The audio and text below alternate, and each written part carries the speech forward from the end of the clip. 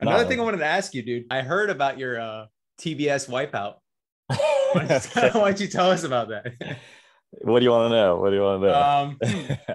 know? How did it happen? And also, if you met John Cena. Okay. How did it happen? Just straight from the beginning? Just Yeah. everything? Please, please. Okay. Okay. I'm interested. Okay. So one of my clients, Pamela, she was in American Ninja Warrior, I believe, I think like 2017, 2018, maybe. So she was already in, was it kind of in, was it the circle of TV shows? Like she was being recognized already. She was being, people were see her.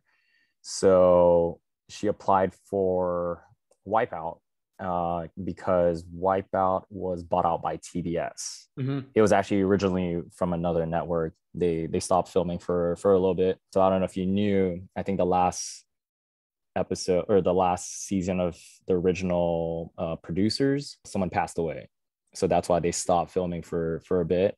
Got bought out by TBS, and they kind of revamped it. So new host, John Cena, Camille Kostick, Nicole Byer.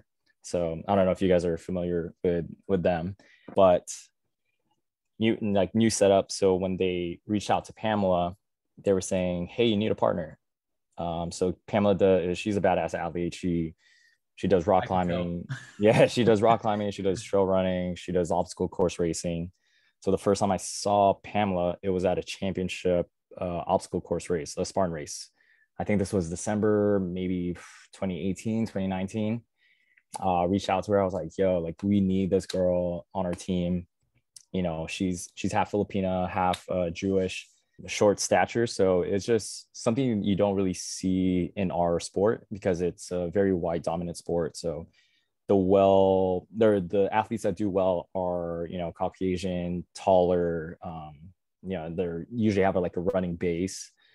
So she's like 5 foot, like 5'1", maybe, part Asian. So it was just out of the ordinary. And I was like, yo, like our team is so diverse. Da, da, da, da. Like she was into it.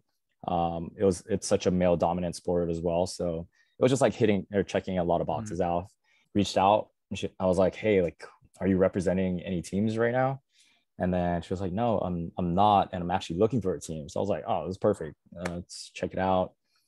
We did a bunch of races, competitions together. She crushed, like usually she's in for sure podium or at least a top 5 placement in like any sport that she does. So super competitive. And then yeah, when she got reached out, she had a couple options like her rock climbing buddies or trail running buddies, and then she also pitched me. And she's super bubbly, like high energy all the time, does not need coffee at all. Or like you'll hear her from a mile away, like Pamela's here, So, and I don't know if you could tell, but I'm the complete opposite. So the producers like that balance, that yin and yang. Mm-hmm. I was kind of balancing her out. So yeah, that was my first exposure to television. She already knew like the ins and outs of, hey, we need, like we need video, we need content, we need photos together, we need to be seen training together, all this. So like we already had a lot of that, from previous, competitions and stuff. So it's just the putting it together and then doing so many. I think there was like 2 or 3 interviews via Zoom, phone call, pretty much everything. And this was like high COVID time too, like so many COVID testing. And then by the time we even got to the film date, it was, COVID test in the morning. Everyone was secluded. We were like in a weird way, it kind of worked out in a favor because each team had an assistant. Like we couldn't touch anything. They had to get everything for us. So I was like, hey, this is kind of nice. We had separate bathrooms. Like I was like, yo, this is the TV life. Like I want more of this, But yeah, man, it's so TV, like you don't see the course before you come on. They presented a PowerPoint presentation of the rules, like how you're supposed to approach each obstacle. And then It's actually 3 rounds. So 10 teams go against each other. First round, it's a one-time through. Okay. So whether you fall, make it through, you just have one attempt. And like I said, you don't have time to kind of like strategize or game plan. It's just your blinders on and you just go. First round is just meant to wipe you out. Like no one leaves dry or, through the course completely. So the second round, I think was probably the hardest round. So it's 3 teams go head to head. So there's two groups, 3 teams each. So it's essentially a 45-minute, as many rounds as possible, whoever gets to the end first. So there's little checkpoints in between.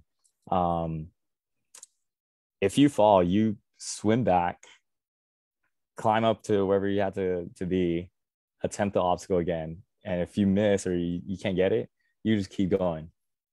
45 minutes. Damn. And you have to think about it. We're falling maybe 15, 20, even sometimes like 30 feet high.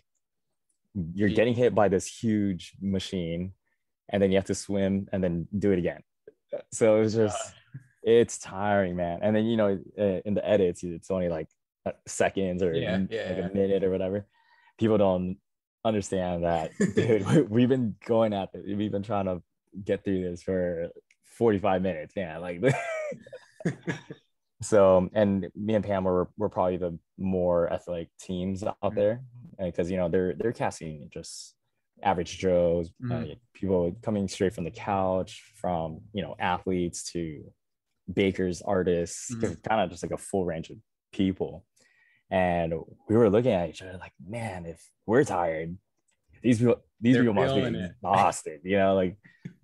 People were had oxygen masks. They were requesting urgent, like the medical tent. Jeez. So yeah, and people don't realize people were getting hurt.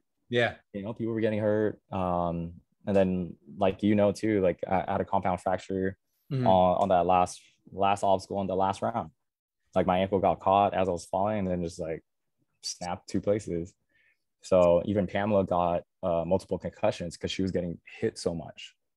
I was like, yeah, like this is no joke. This is no joke. So imagine, man. And then going back to your question, didn't get to see Nicole Byer or John Cena until the last round. Okay. They were in like this little booth where they're kind of talking, like spectating the course. So got to say hi. Didn't meet them in person because again, this was a high COVID time. Yeah, that makes sense. I saw him maybe like 30 feet away. So you're like, what's up, dude? What's up? See you later. I was like, John, do you see me? No, that's pretty cool, man. Yeah, you talking about that whole entire thing where it's like, getting hit multiple times. I can just imagine the pain. Man, like that must have sucked, dude. Yeah, I think it's just the falling from getting hit and then falling. I was like, man, okay, I got to do this again. Like I got to make it through. So, yeah, man, it was tough. That's very cool, man.